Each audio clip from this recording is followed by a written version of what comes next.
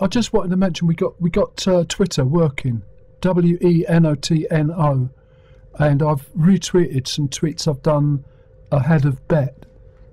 BETT is next week. It's in London at Exeter, tech show for schools, but also universities. There's a section called Ahead by BETT. So the university people are formally there. I think they've always been lurking. If I can use that word?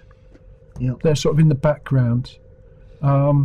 Because there's such a large budget for tech in schools, very major companies like Microsoft, Google, Apple sometimes, Apple not always, but they do pop up every so often, are there.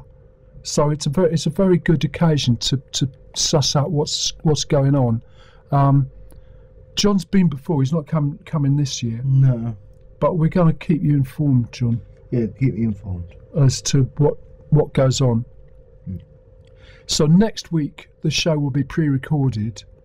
It'll probably include this bit in it. So if next week is a bit like this week, don't worry about it. You're not imagining it. It will be.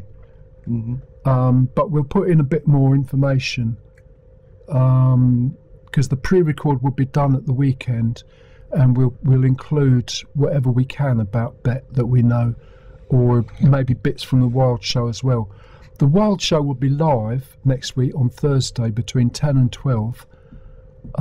Probably, well, we're going to claim this at 11. There will be a live link with BETT Radio, with Chris and myself in the BETT show.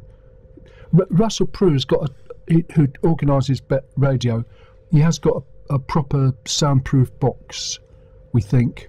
Last year he was on the show floor, which is a good thing, but the background noise needed a lot of work to counteract it.